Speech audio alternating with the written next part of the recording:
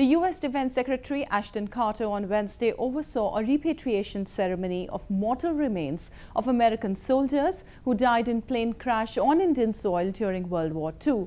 Carter is in India to boost defense ties.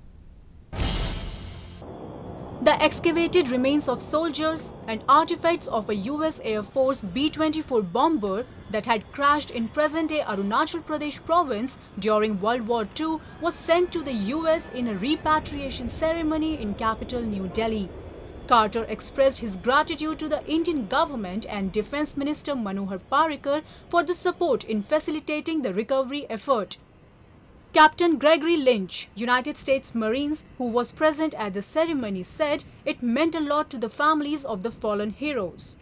I think it has incredible significance, at least for me as a military member. It means a lot to be a part of something like this.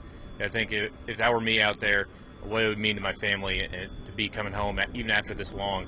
I mean, we want to provide that those answers to the family members so that they know what happened, and we render honors to those individuals no matter how long it takes.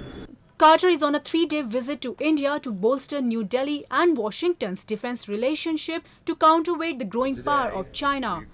Both the countries on Tuesday agreed to share, in principle, military logistics.